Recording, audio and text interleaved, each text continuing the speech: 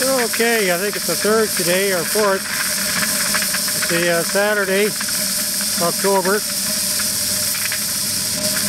So I set the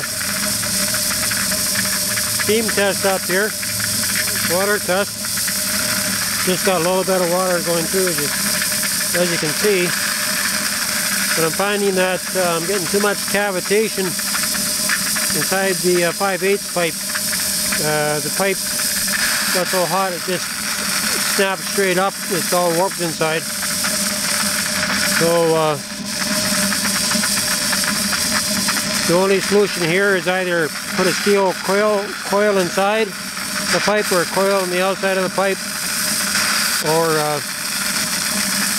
add another pipe over top of this one. This is a 2-inch pipe.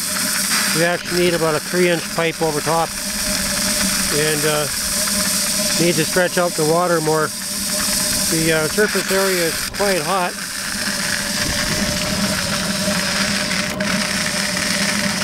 You can hear the steel popping on the inside. For this here, it's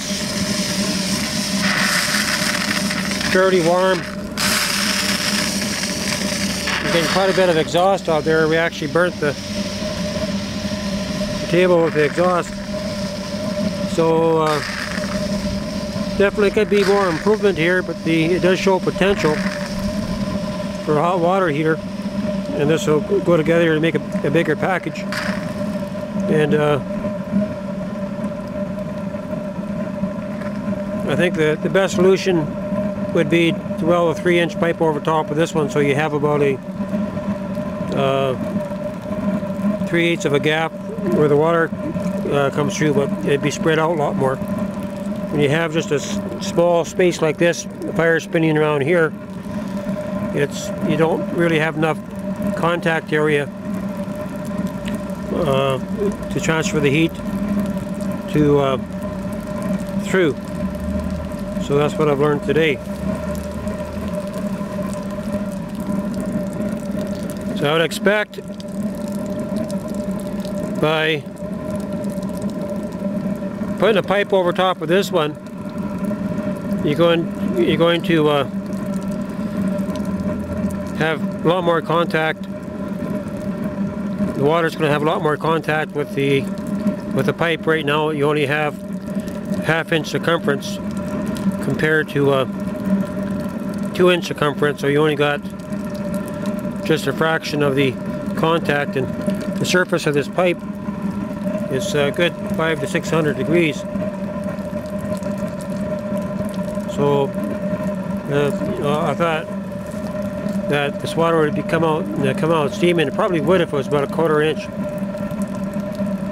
And everything just warps because of the intensity of the heat. I got everything turned right down low here. The pipe is 2-inch by 36-inch stainless. I'll just take you over to here. Or not stainless, just black pipe. So I got a valve there hooked to the water line with the copper going in.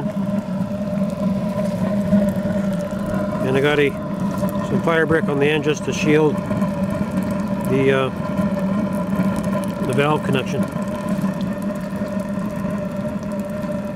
So once this is changed, oh, excuse me, where you actually have another pipe around this one with about a 1/2 inch of water going through, maybe around 3/8. That should be enough to get a full stream of hot water out of the end there under pressure. So right now the heat's not getting to the water because of the minimal contact with the inside pipe. If there was like a 3/8 stainless steel pipe that was coiled on the inside, it'd just be blowing out steam there big time. In a test done last fall, I had 3/8 copper pipe wrapped around, and by putting tinfoil around the copper line, it actually got so hot where it was actually transparent. You could see right through the copper. So we know that the system, that the Joe pipe system has the heat. It's just a matter of transferring the heat to the water. And so eventually, there's going to be a water plenum around here. I was going to go to about like a 2-inch jacket. But what I might do is increase the pipe diameter to about 2.5 and make the plenum to where you have about a 1/2 inch gap. I need to test that, so maybe I need to find a welder in town. But I really could help on the finances so I could do this, because I'm working on not even a shoestring here. So I'm believing the Lord for finances. I have made a new blog site today. It's on the .org site. I'm going to get it back. I'll get it back to you when I upload this. It's on the remnant. I forget. I'll put her into the file here. Still need to do up the blog site. But there has been a little bit of success, not as much as I figured. Turning down the tap just a bit.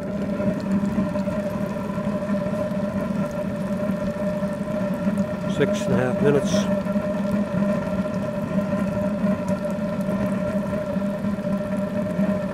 So at least it's got a little bit of water flowing. You can still hear the pipe cracking in the back. So if I had a proper plenum on this, instead of going through the center to go around here, then you could have turn on the garden hose full, and that water be just pumping out of here, just hot.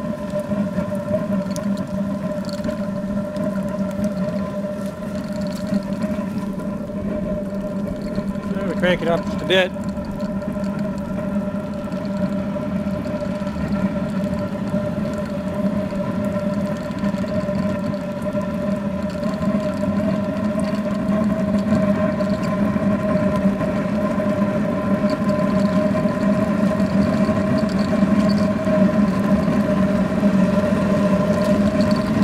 Where you can see the flame coming out of there.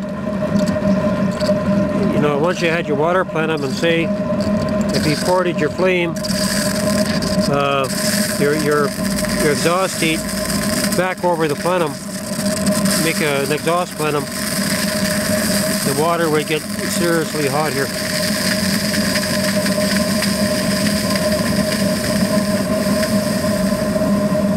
But I'm pleased with this little bit of work. You can hear the pipe cracking there, not enough water.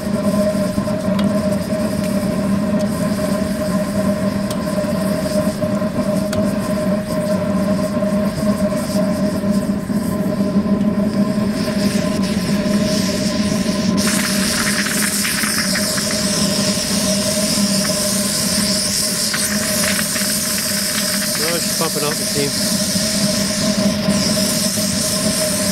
Lots of potential here. Just need to tap it. Most of my heat is being wasted, so I'm probably not even using 10%.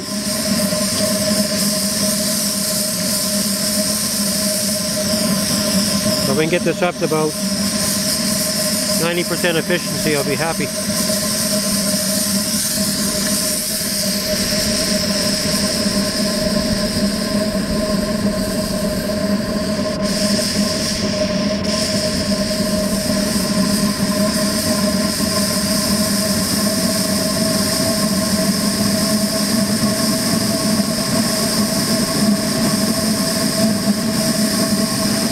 Pretty warm here.